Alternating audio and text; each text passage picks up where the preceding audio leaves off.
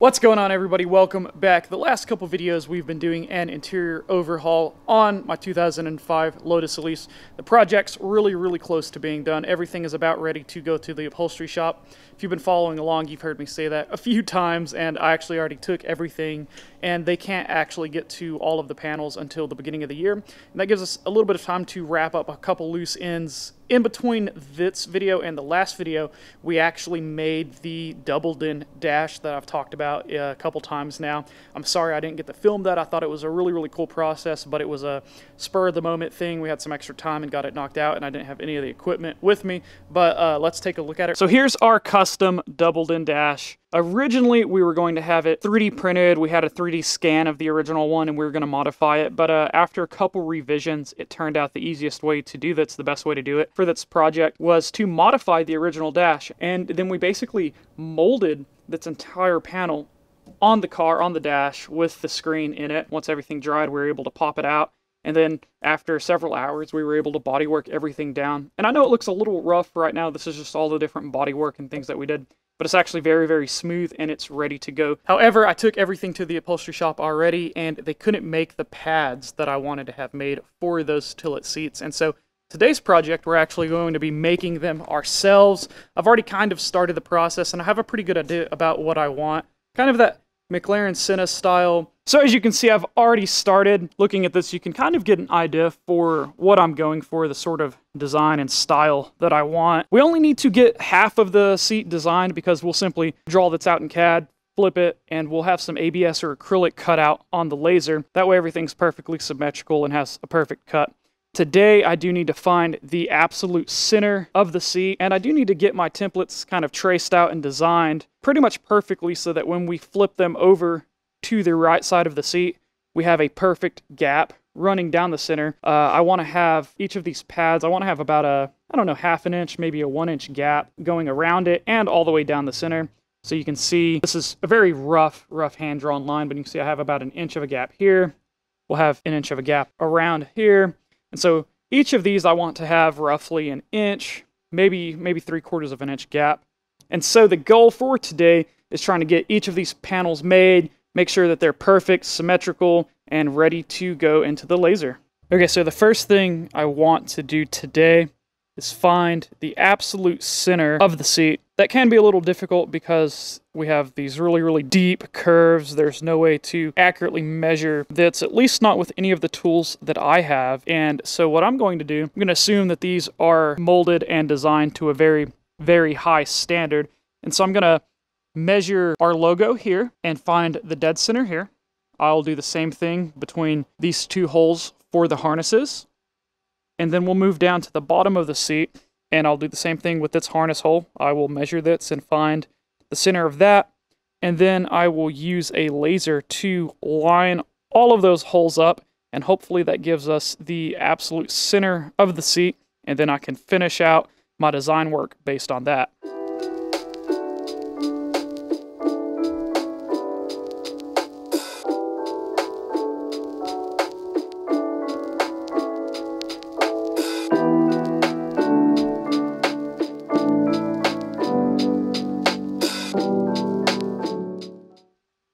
So it looks like the laser lined up with our center marks pretty well without much work at all. So I think that's a pretty good indicator that we've got this centered up about where it needs to be. So what I'm going to do now is I'll take a Sharpie and we're going to follow the line all the way down. Then once we have the center of that marked, what I'll do is each of the pads I'll design to the center of that. So each of the pads I'll design all the way to that center line. And like I said earlier, I do want a gap, about half an inch gap between each of these pads. And so what I'll do after all that's designed and the templates are made, I will measure in a 1/4 inch and we'll trim that off. That way when we flip it, we have about half an inch on either side. I think that'll work, and that's probably the best way to get these things perfectly straight all the way down, so we have this perfect like half-inch line that just runs right down the middle of the seat. Okay, so it looks like that mark is pretty straight. Freehanding it, it did get a little off here and there, but before I cut anything, we'll we'll get it straight with another piece of tape on there. But it's marked in the center. It looks pretty good. So I think that's a pretty good indicator that everything is level. Hopefully we're right in the center of that seat. If we're off just a little bit, it's not the end of the world. We can always trim a little bit once we get it cut out of the laser. And I'm also going to cut out some construction paper templates here in a minute once we get the design finalized, and that'll let us flip those over to the other side and we'll be able to check our work. And I think we got it pretty close, but let's get the designs done and then we'll go from there. I do like the design of our shoulder pads, but all of this was freehanded, so now I need to come back into our design and finalize everything using our centerline measurement. And I think we're going to use the width of the electrical tape as our baseline gap between each of the pads. The electrical tape is really easy to work with. It's going to let me lay it down on here and draw really straight lines, and it should keep about the correct width along everything that I want.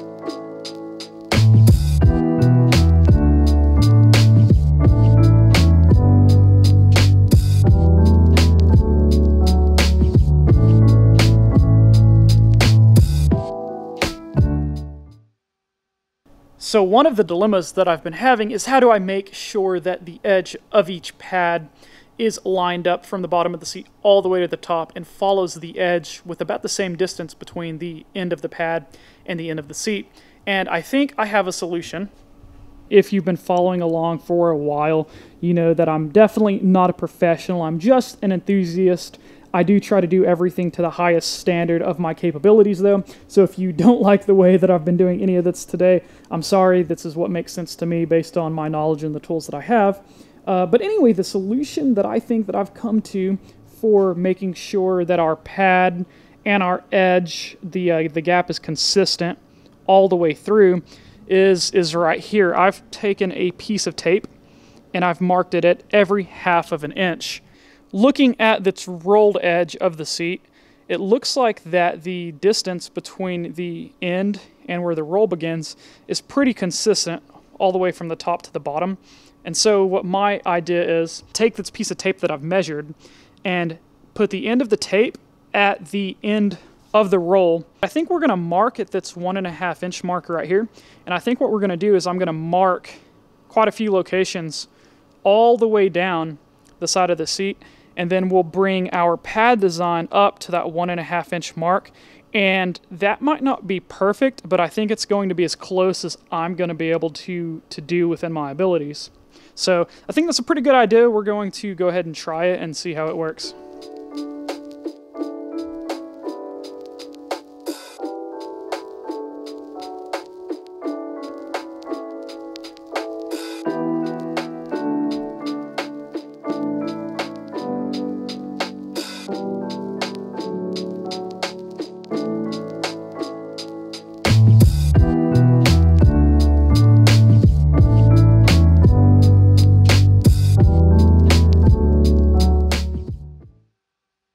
So this might not be the most accurate way to measure that sort of thing, but looking at all of my marks, I'm feeling a lot better about the design overall. Everything seems to line up pretty well, with the exception of this shoulder pad design.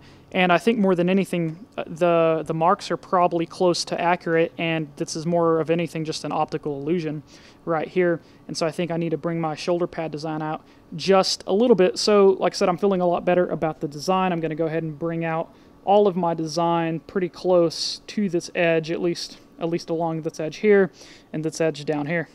I also laid down another piece of tape connecting these dots just so I can get a pretty straight line with what I want here. I'm not going to follow this line all the way down, obviously. This will just help me to get it straight. These two marks right here, I did notice were off. I pulled the tape a little bit too far off there, so that's why those looked so off.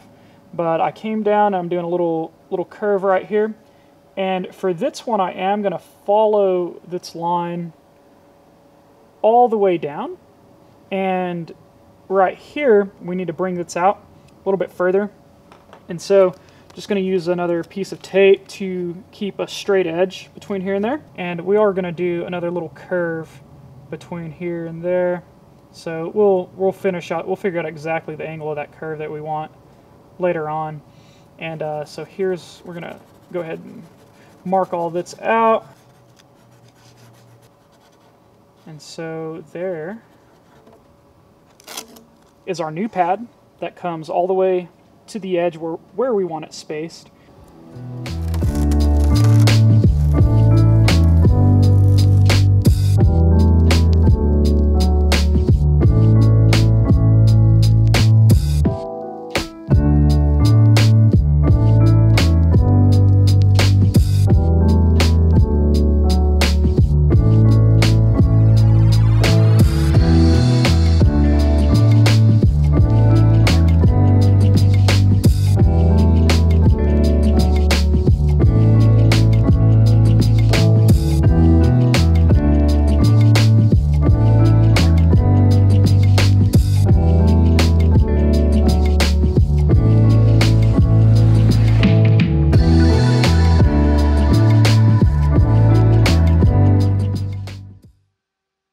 So at this point now we have our design, our rough design kind of laid out. I say it's rough because some of the edges and corners and stuff we might change the angle of a little bit, but honestly for the most part the design is traced out. So now I'm going to pull the electrical tape off. That was representing the gaps that we had between panels. So I'm going to go ahead and pull that off and we'll take a look at the design as it sits.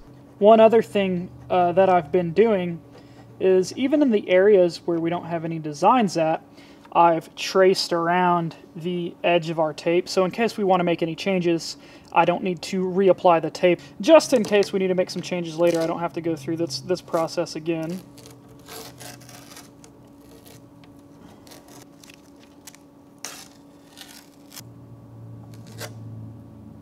Alright, and there's our rough design. And like I said, it's rough because a few of these angles, like I might make that rounded instead of square. We might change this up just a little bit once I get the physical templates made. But there's our 3 pads that I wanted to make. You can see where they set on top of the, you know, kind of our original designs. So we weren't too far off. Everything in that sketched out area represents the area between the old design and the new design. So you can see that we really weren't too far off with our initial kind of sketching and the design work that we did.